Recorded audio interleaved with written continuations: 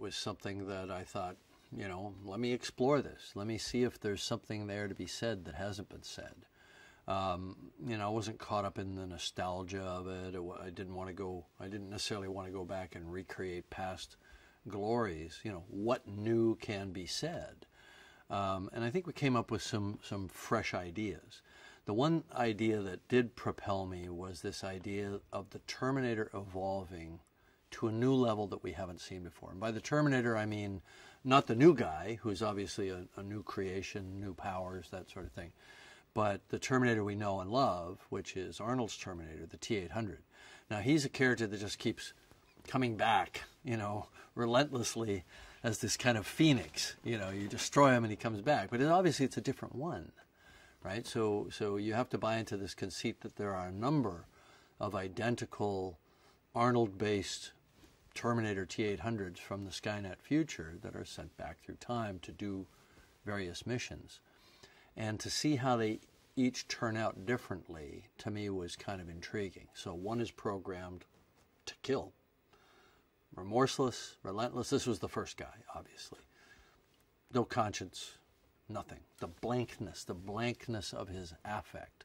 Completely inhuman, even though he's meant to be an infiltrator, which is the big joke of the whole thing, because Arnold doesn't exactly blend, you know. Then you've got the one that's designed, that's programmed for good. He's not innately good. He's programmed to be good. He doesn't even really want to be good. He'd rather kill people because it's simpler, and he's told not to, and he kind of resists it. And that's kind of, there's a little kind of ironic dark humor in movie 2 around that idea. But what happens if you leave a Terminator with his learning computer, with his neural network CPU, just with no mission and no purpose, awash in human society for 2.5 decades? What happens to that guy? To me, that was interesting. You know, where does he wind up? His job is to try to study, try to mimic human behavior to the extent possible, to parrot the way people speak, to learn. We saw it right in the first film, you know, the guy's yelling at him through the door of the hotel room, you know, and he's got a number of answers, and he chooses one, and he says it, and it works. The guy goes away. You know, we see him learning. It's kind of an intriguing idea. So I thought, let's follow that guy. I would submit that Sarah Connor is not just one of the first great action heroes, that nobody has really lived up to that since then. There are actresses that have done the physicality that she did, certainly. But the nuanced, dark, crazy, tortured, complex character, the performance that she gave in movie 2, coupled with her physicality, which is what I think stunned everybody, and the things that she got to do, the competence, the clarity of her action. I don't think anybody's done that since. So of course we want to see her come back, you know.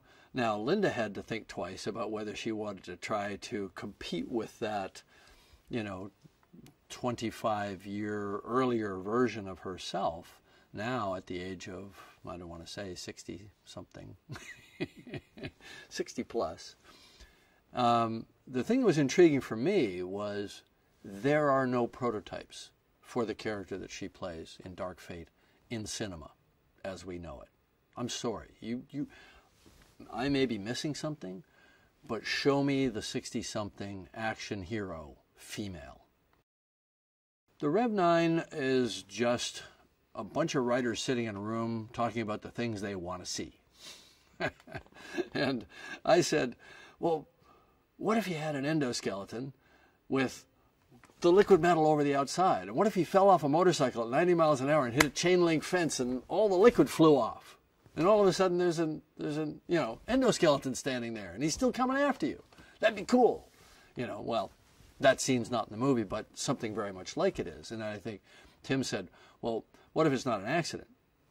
What if they can divide on purpose?